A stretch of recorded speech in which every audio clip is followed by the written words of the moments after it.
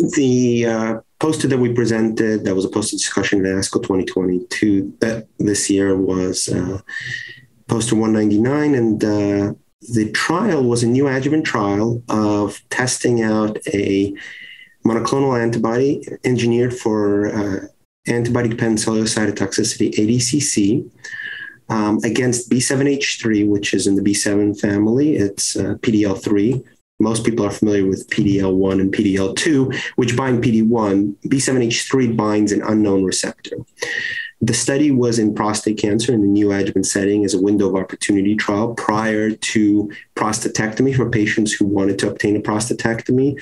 After diagnosis, it took place for 6 weeks or 6 doses for intermediate to high-risk men with prostate cancer. Right after diagnosis, who had a Gleason greater than 4+3, the trial was very much enriched for men with high risk to very high-risk prostate cancer. About 75% of the trial population was very high risk, and about 90% was high risk.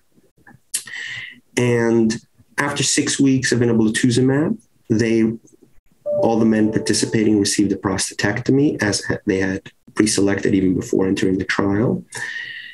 We then followed them for up to 3 years. And the trial's main 2 endpoints were safety.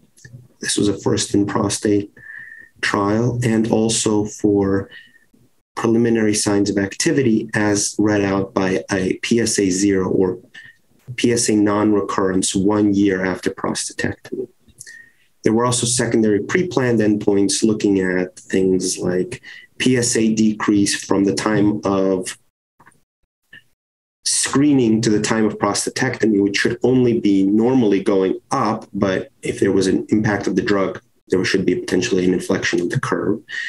To look at, because there was no hormone therapy or ADT treatment, to look at the glandular structure at biopsy and at prostatectomy to see if there was any Gleason changes or declines in overall burden of prostate cancer, so complete response, etc., which wasn't actually expected in a 6-week period. And what we presented was that the overall safety was quite benign. There were 4 patients who had grade 3 toxicities. There were no grade 4 toxicities. All the toxicities were treatable, and there were no delays to prostatectomy time. There were no surgical outcomes that were different from expectations. And there were preliminary signs of activity as well, which was that we saw that the PSA 0 was 66%, in terms of 66% of men did not have a PSA recurrence at 1 year, despite being a very high-risk population group. We also saw that the PSA from the time of screening to the time of prostatectomy in a number of patients declined for up to 30%. We saw some patients had Gleason downgrades, which we're still trying to understand exactly what that means biologically, because no other neoadjuvant prostate trials have really in-depth investigated that phenomenon, because most of them require ADT, which prevented that endpoint from ever being utilized. And furthermore, we observed that there were significant immune-infiltrate differences from biopsy to prostatectomy, including sequencing the TCRs in the blood and in the tumor showed that there were an increase of T-cell receptors in the blood of patients who post-treatment compared to before treatment, so at prostatectomy compared to screening. And also that in some of the patients who had non-recurrence, those were the same patients who also had all of their clones that were seen for T-cell receptors in the periphery were also being seen in the tumor microenvironment, which indicates potentially that the immune response is playing a role in the observed activity signals and, of course, the immune-infiltrate that we're observing increasing from screening to prostatectomy might be playing a role in everything else that we're seeing. Overall, we were very surprised, I would say, by the fact that the data was really as clean as it was in terms of the safety profile and, of course, of the preliminary signals of activity. I would say, and I would caution that just as we presented at ASCO, this is very preliminary data. The trial was 32 men. It was non-randomized. It was non-blinded.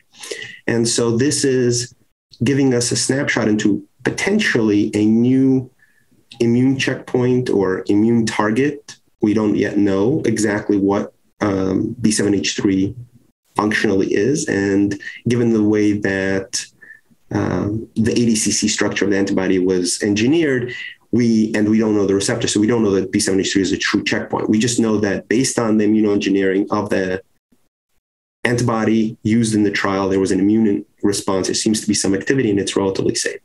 So those responses and all the data we have indicates that for prostate cancer, B7-H3 targeted therapy with enoblituzumab might be a promising new venue of research and clinical work. We are in active discussions to try to figure out what is the best way to really build on the preliminary data. And it will probably be a larger version of a neoadjuvant trial. We'll have to make sure that we account for the fact that going forward, we will need to have a randomized control arm. It will also mean that we will have to make sure that we have the statistical power to really account for the promising results that we have now seen in a very preliminary setting. And all of those discussions, all of those plans are already in motion. And we hope to roll out a new study in the near future, which will really encompass all of the things that I just mentioned.